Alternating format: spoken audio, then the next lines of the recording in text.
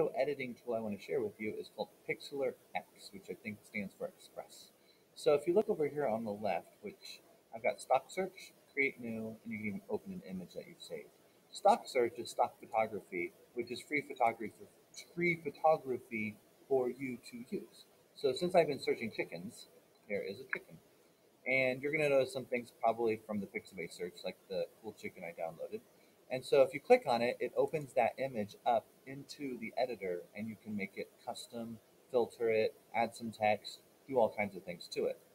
And since we're working with images on Google Slides, I would just keep it web version. We don't need to print this, so you can keep it the smallest version and hit apply, which then gives you the chicken.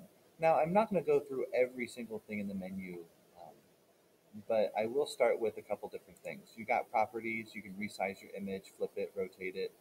Um, we've got layers over here on the right, which that's another day. You can crop the image, so if you want to get it cropped just right, and then you can hit save.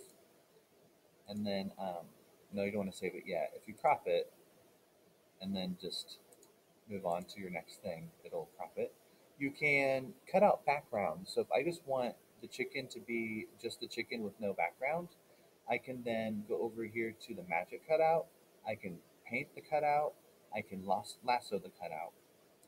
Or I can do a shape. So if I want a circle, I can do a shape where the chicken's right there, and then I can move the chicken around, which, not quite sure what that would look like, but I should be able to move it around. If not, I would just redraw the crop, and it keeps adding. So if that's the case, you can reset your crop, and then hold shift and get a perfect circle, maybe? Nope. And then you can cut out the reset. You can invert the crop. So all kinds of things. Extract a layer, and then all kinds of crazy stuff.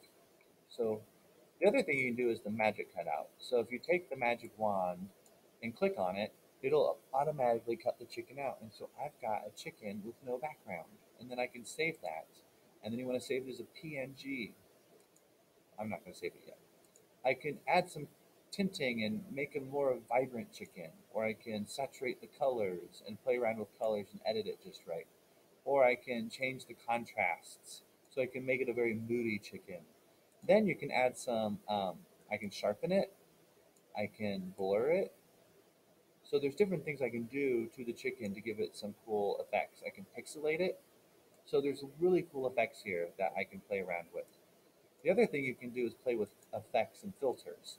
So if you want to give it just an automatic glow or a cool amber touch, that's some rock star chicken. Problem is some of the feathers are missing. So I'd probably have to go back to the cutout, pick the paintbrush, and then I would probably paint over the chicken so I can bring those feathers back. That way he's all there. So then I can add text.